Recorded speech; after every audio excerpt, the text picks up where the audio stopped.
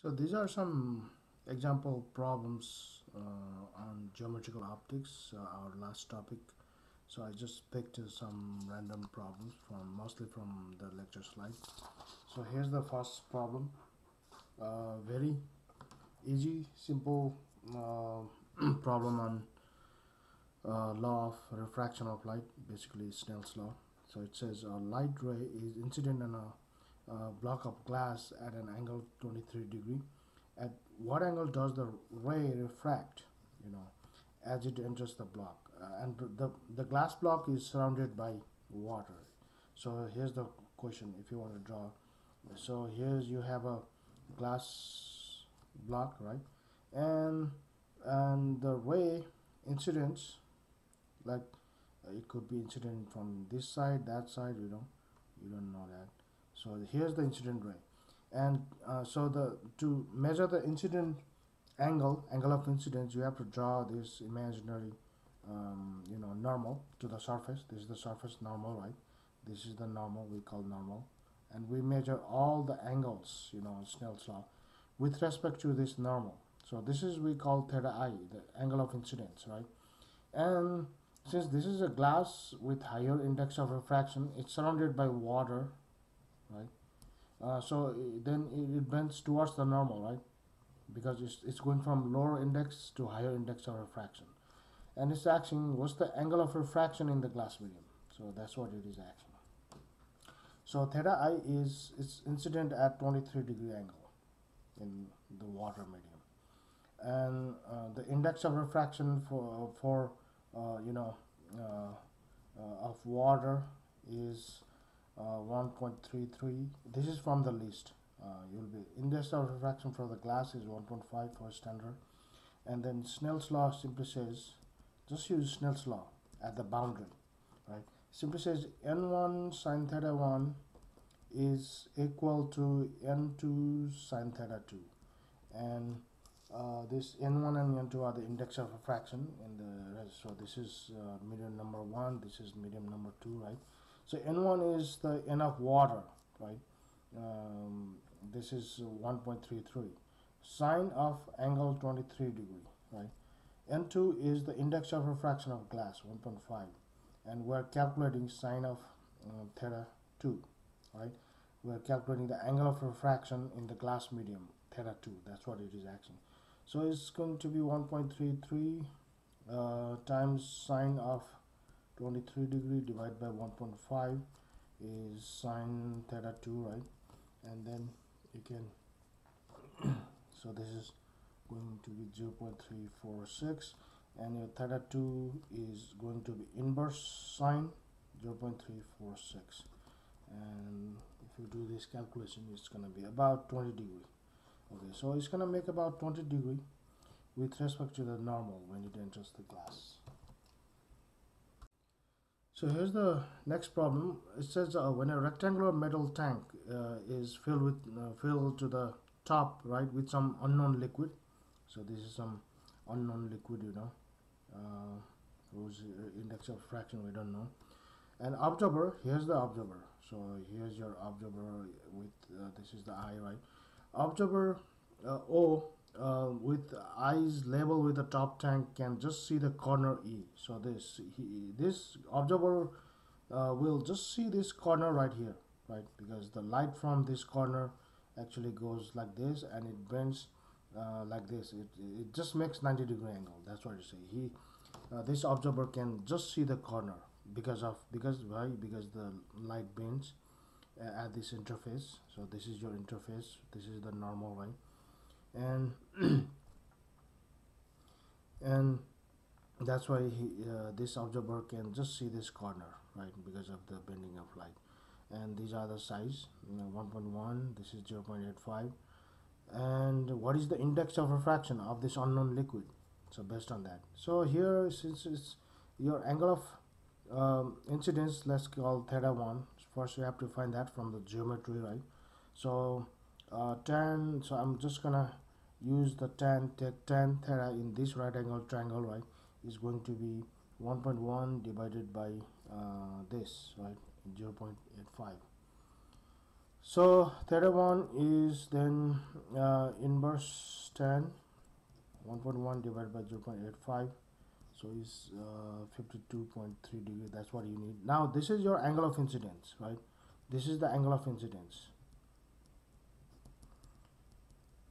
in the this liquid medium, and this is now air. Outside is air, so just use again Snell's law at the boundary.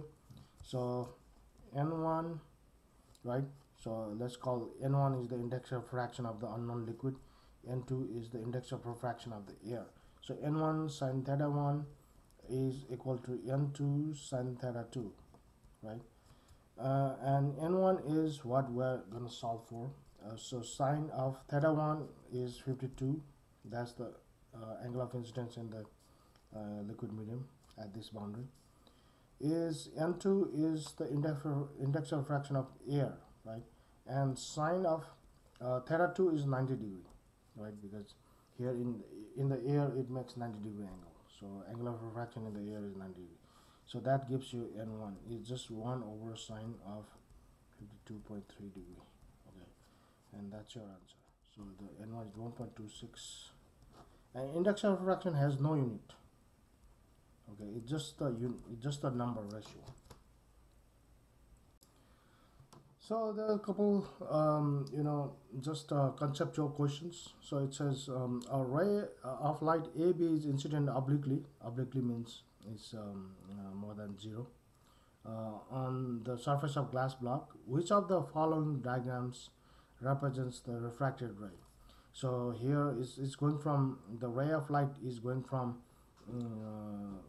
obliquely incident on the surface of glass. So it's going from air to glass. Okay, on each diagram is going from air to glass, right?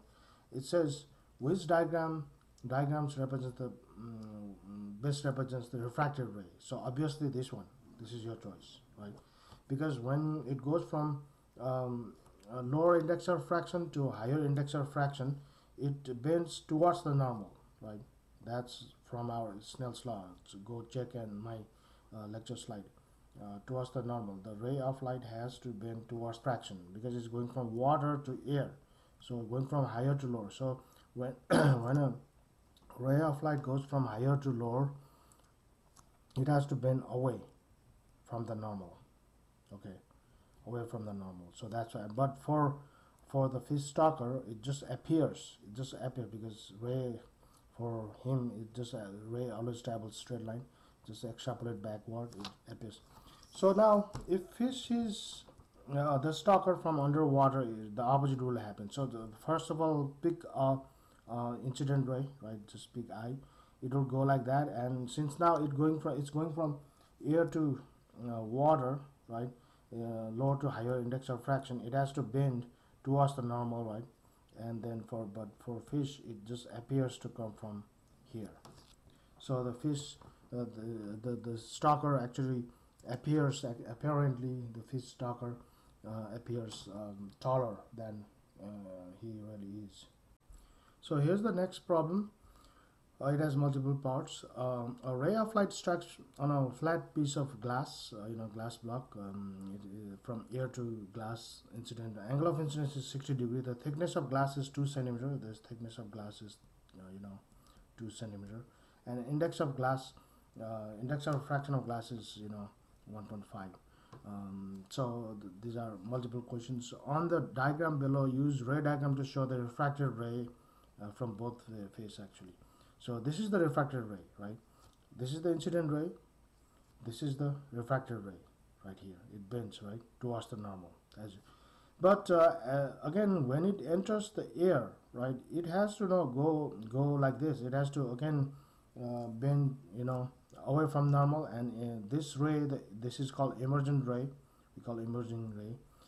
Has to be parallel with the initial beam, right? Has to be parallel with the initial beam. Okay, and second part is the light ray partially reflects from the surface, right? Because some of the very few, like 10%, 5% light energy will be reflected off the top surface, and when it reflects, right, this is the reflected ray. When it reflects, it has to obey the law of reflection. So that's why if this is 60 degree, this has to be 60 degree. So next, find the angle of incidence at which the ray emerges from the glass.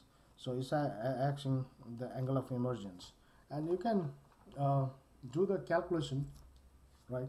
So how do you find the angle of emergence here? So to find the angle of emergence, first you have to find the angle of refraction and use this angle will be same as, so let's call this is theta 1, let's call this is theta 2, right? Theta 2 is the angle of refraction, and if this is theta 2, this is also theta 2, right, from geometry. And this is, let's call theta 3. So part C is acting theta 3, right, the angle of emergence. Let's see.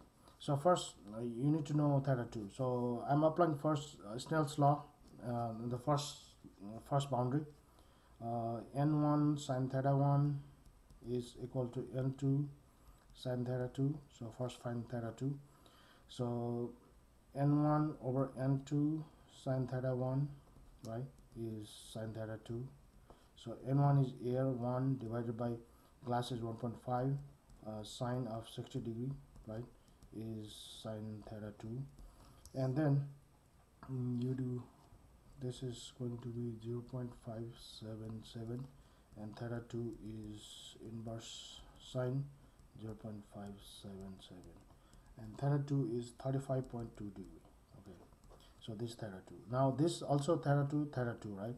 Now at the second boundary, at the bottom surface, Snell's law again apply, on the bottom surface again apply Snell's law. So N2 sine theta 2 is equal to N3 sine theta 3, right, and solve for theta 3. So what is N3? N3 is again air, right, N3 is again air, because it emerges back to air. So N2 is glass, so 1.5, sine of theta 2 is 35.2 degree, is N3 is again 1, and sine of theta 3, and you will see, let's see. So 1.5, this is going to be 0.865 if you do calculation, is sine of theta 3. So theta 3 is sine of inverse 0.865, right, and 33 is exactly 60 degree. Okay, so it makes 60 degree angle again when it emerges emerges back to air medium, and it makes sense because since this is parallel to the original incident ray, it has to be, 60 degree, and that makes sense. So the next question is, next part is part D, is find the linear displacement between the emerging ray and the incident ray. Okay, let me solve it the next page. So we're solving part D. So first let me redraw the picture. So this is a block of glass, and the ray of light is incident here at 60 degree angle, and it refracts, bends like this, and again emerges back to the air, right? And this we just found from last part. This is we already know this is 35.2 degree theta 2, and theta 3 is 60 degree again, right? And this is the thickness of glass, 2 centimeter, and so first, and it's acting this. So if you produce the initial original ray with dotted line, it's just acting this distance, this perpendicular. This is called lateral shift. Okay, let's call X. So X is part D, is just acting this lateral shift between the emergent ray and the incident ray. It's called, in optics, is called lateral shift, between the emergent ray. This is the emergent ray, right, and the original direction.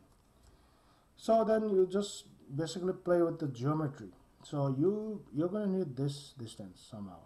We call it this refracted ray as D. The length of the refracted ray we call D, and this d can be found very easily, because since we already know that, and we know this 2 centimeter, right? So here in this right angle triangle, you just take the cosine of 53 35 degree, 35 of 2 degree, right? Because this angle is becomes 2 divided by d, right? Base divided by hypotenuse. So d is 2 divided by cos 35 degree, 35.2. So d is 2.45 centimeter.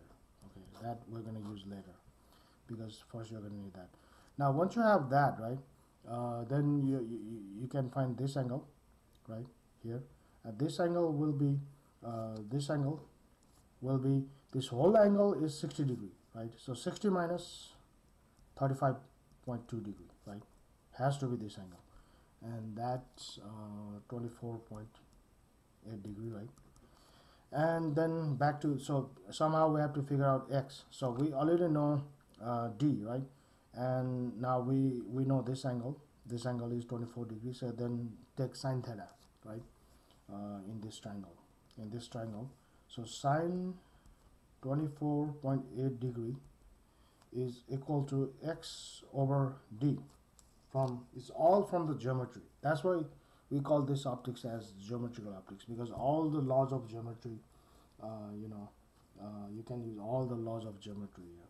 And then x is the lateral shift, so d sine 24.8 degree. That's it.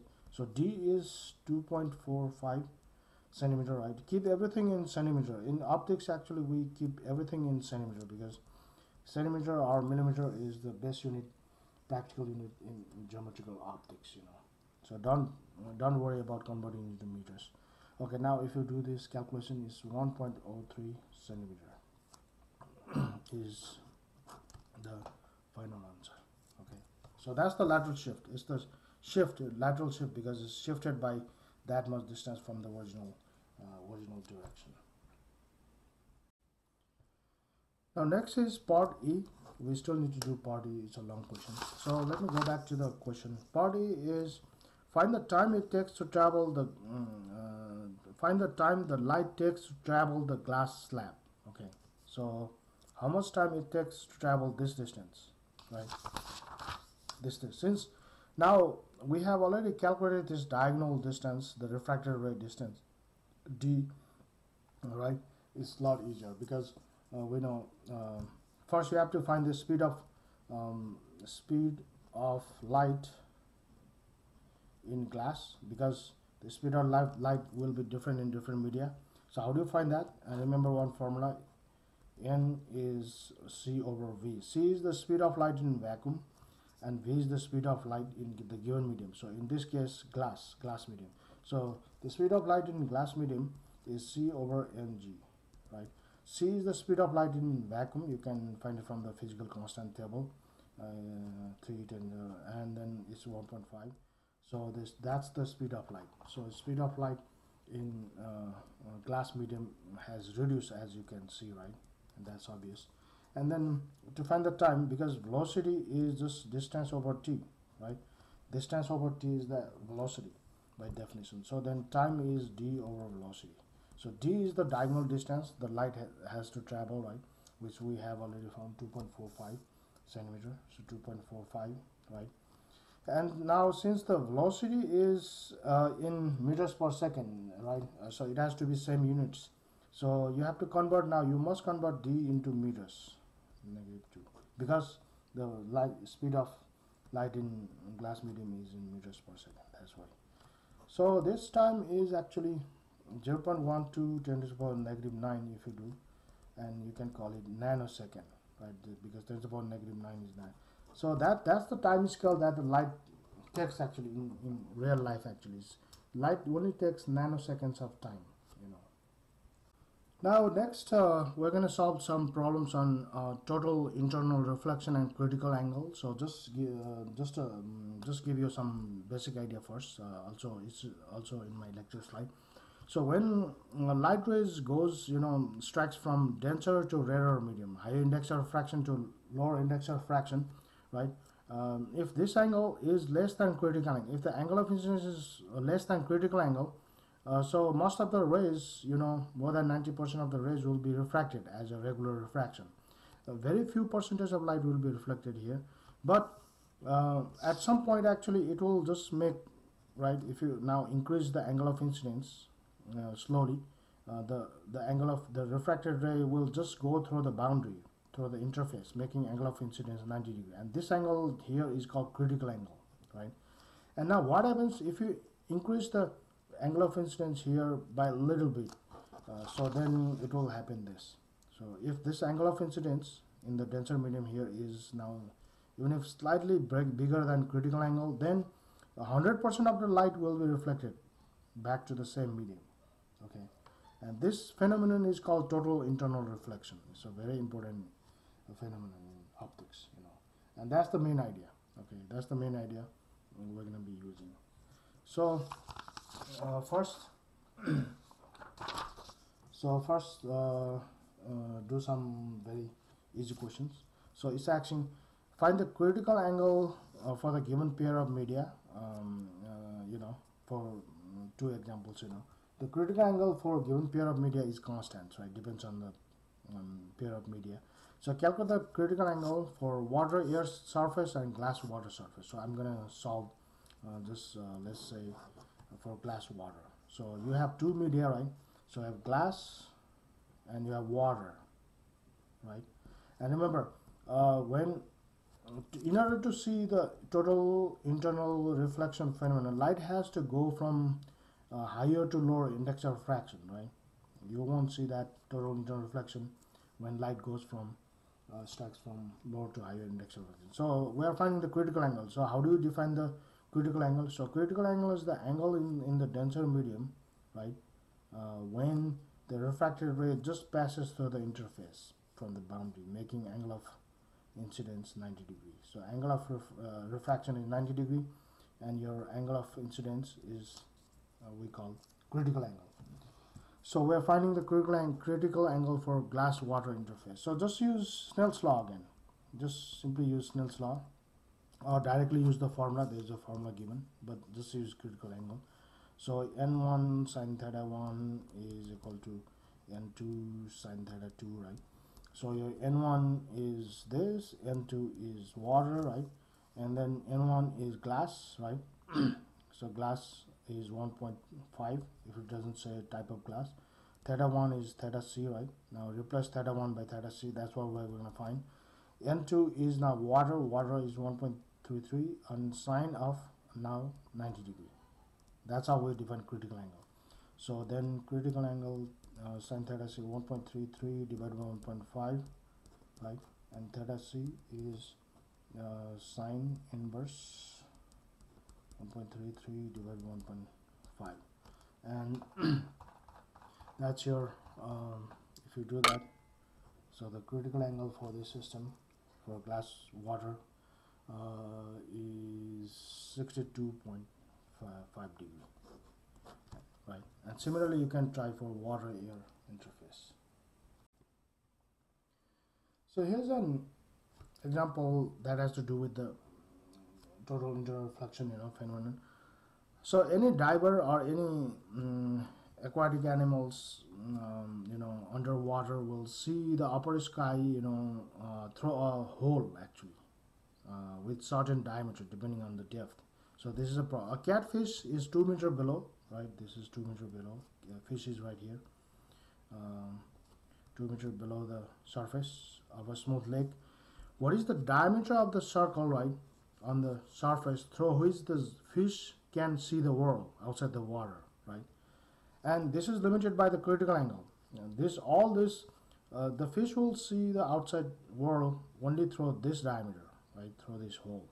Everything else, this and that, it's just the mirror surface, right? It's just reflecting. It looks mirror surface, can't see through this. So this is the only diameter.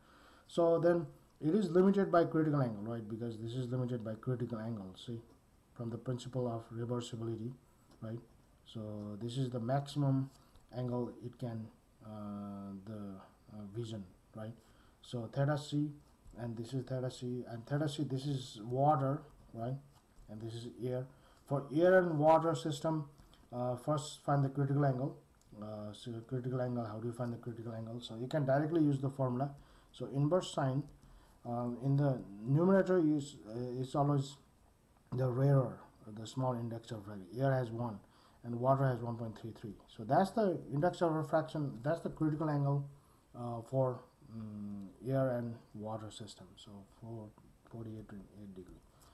So that's theta c, right? And then once you have theta c, this theta c is equal to this angle, right? And this is 2 meters. So then you can right away you can find r, which is the radius of the hole. And then so tan theta c is what? Tan theta c is r divided by 2, right? So r is 2, tan theta c is 2 tan of 48.8 degree, right? And r is 2.28 meters. So the diameter of the hole through which the fish can see the outside world is just 2 times the radius, right? 4.6 meter. So this hole, the size of the hole is 4.6 meter. And second question is just conceptual. So if the fish descends, right, goes to more depth, descends, does the diameter of the circle increase, decrease, or remain the same? So then go back to this formula. So from diameter is just proportional to radius, right?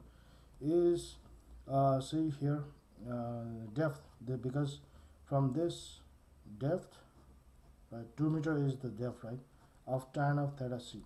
You can clearly see, right, these are proportional. I mean, if you go more depth, right, more deep, then the radius will go up, right, and then the diameter will go up.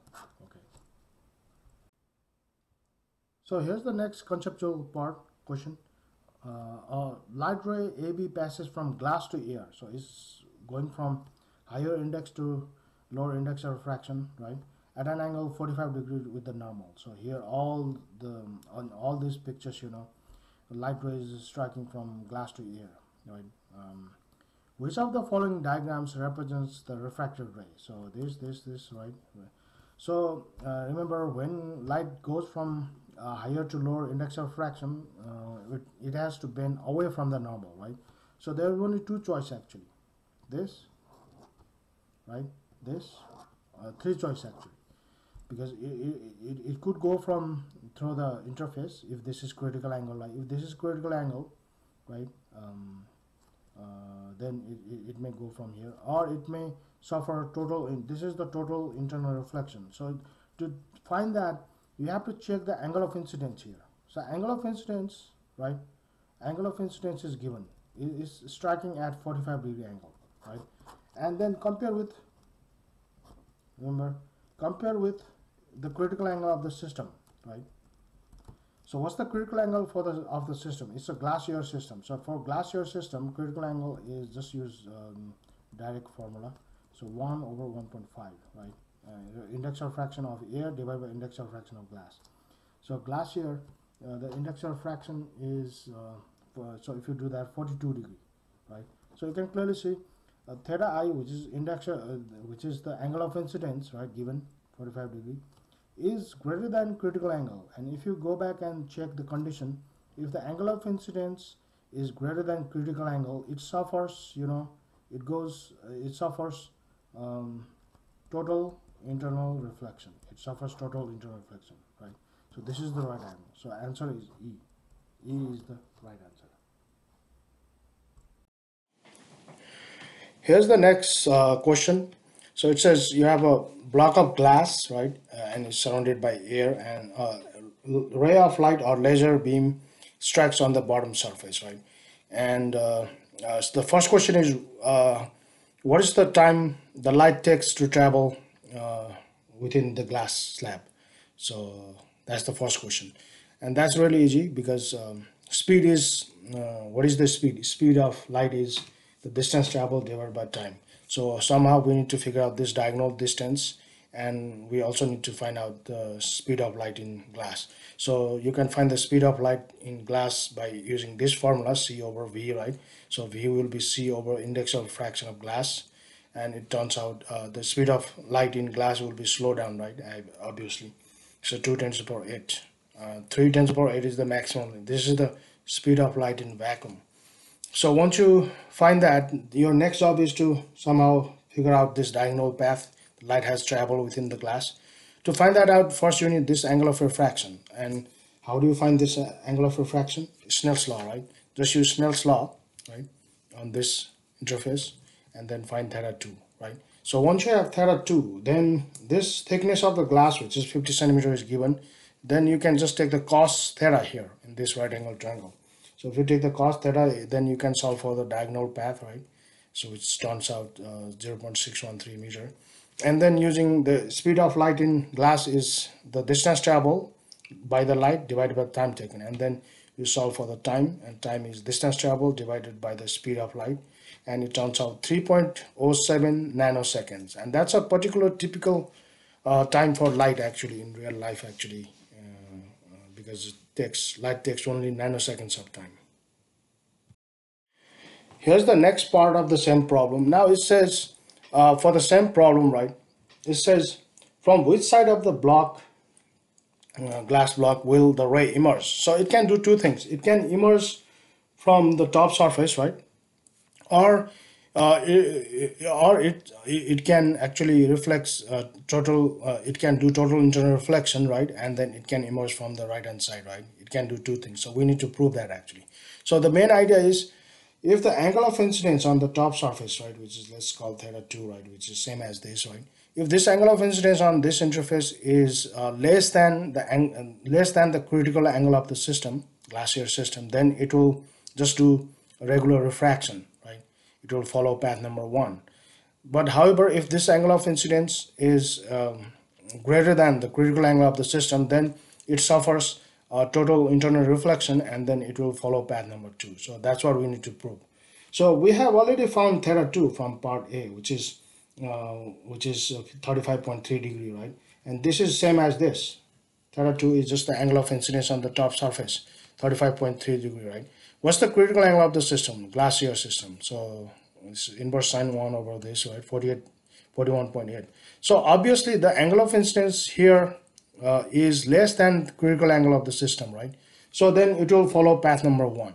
Okay, the ray will be, a majority of the light energy will just refract from the top surface. And then if it refracts from the top surface, what would be the angle of emergence? So then angle of emergence will just apply Snell's law again, right? Snell's law on the top surface, and then it turns out exactly 60 degree. And that makes sense because it again passes through the air. So this ray and this ray must be parallel. So that means it should make 60 degree angle, and that's what we have proven here. So here's the next question. So it says light is incident on an equilateral glass prism, right? At an angle of incidence 30 degree. This is the angle of incidence with respect to normal, right? And it says, where does the light emerge? So just like before, so light may emerge from the other side, right? As a regular refraction, or depending on the condition, it may just do total internal reflection from this side, and it may emerge from the bottom surface, right, bottom plane. So it can do two things. So which we will have to prove actually. So right now, its glass is surrounded by this glass prism is surrounded by air. So then first your job is to figure out what would be the angle of incidence when it strikes the other surface, right? We have to figure out this angle of incidence somehow. This is the angle of incidence on the other side. If this angle of incidence is greater than the critical angle of the system, glass and air system, then it will, you know, do total internal reflection, right? And emerge from this side.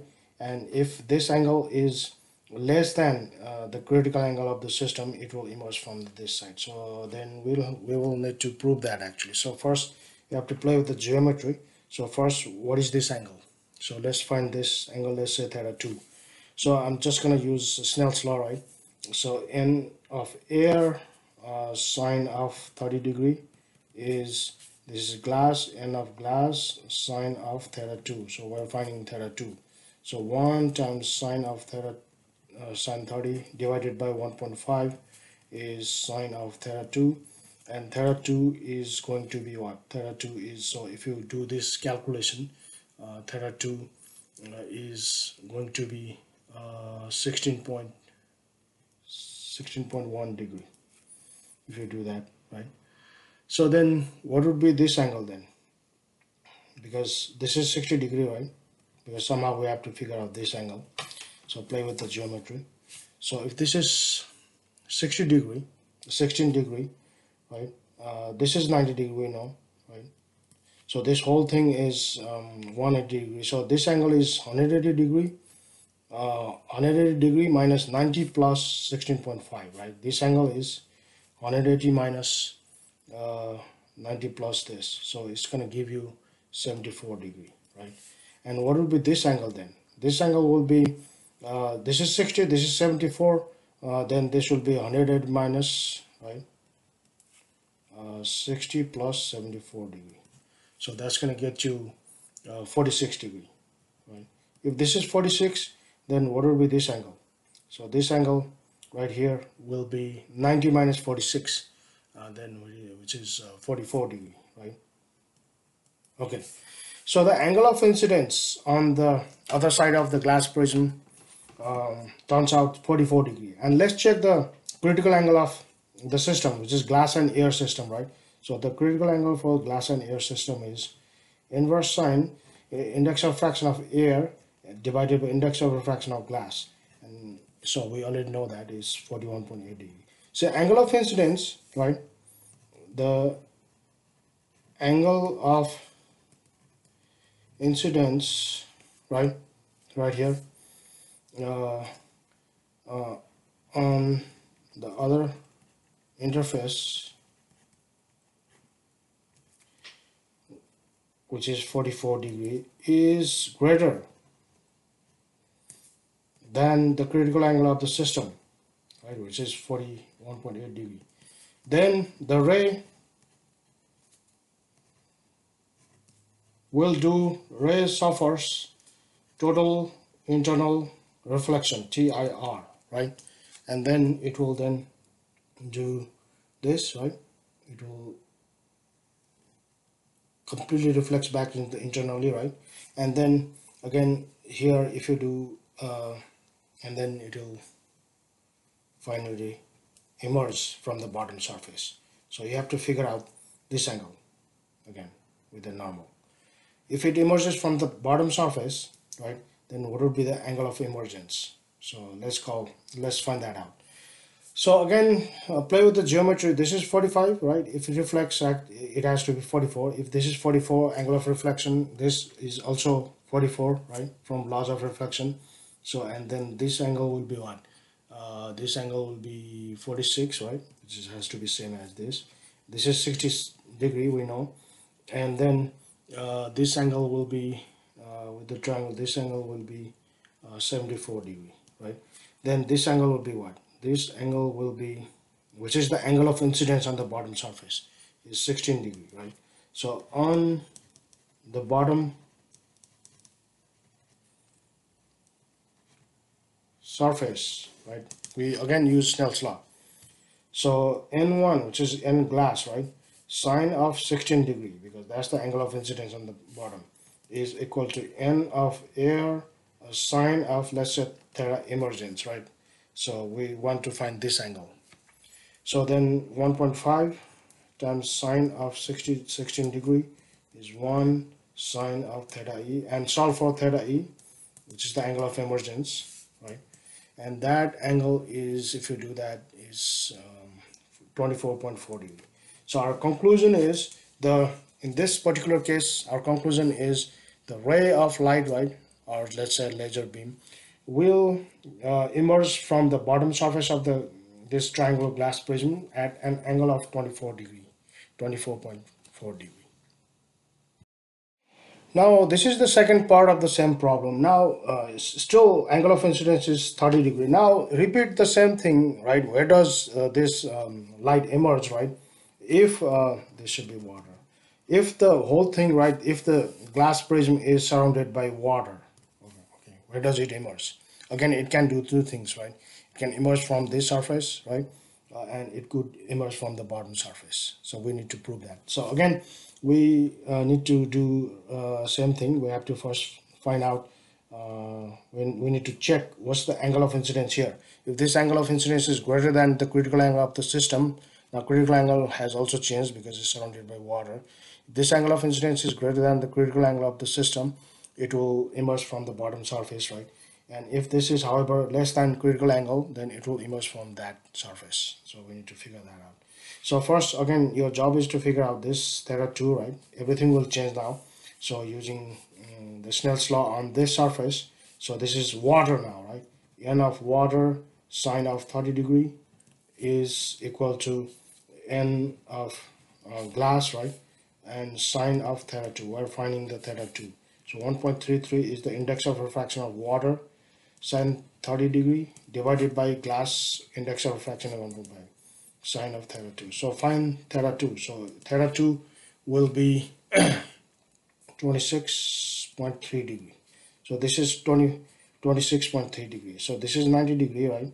And this will be 180 degree minus 90 plus 26.3. So from geometry, this will be 63.7 degree. And this is 60 degree because it's equilateral triangle. And then this will be 180 minus this plus this. So this will be 56.3 degree, right? So that's why this angle right here will be, what would be the angle? So 90 minus 56.3, right? So it's 33.7 degree. So now this is the angle of incidence on this interface, right? Now we need to check this, compare this angle of incidence with the critical angle of the system. So what would be the critical angle of the system? So the new critical angle of the system will be, again, same formula. Inverse sine, so index of refraction of water, which is 1.33, divided by index of refraction of glass, 1.5. Make sure you always have red or medium on the top.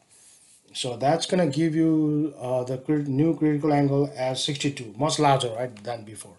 So the angle of incidence is only 33.7 degree. The critical angle of the system is 62 point.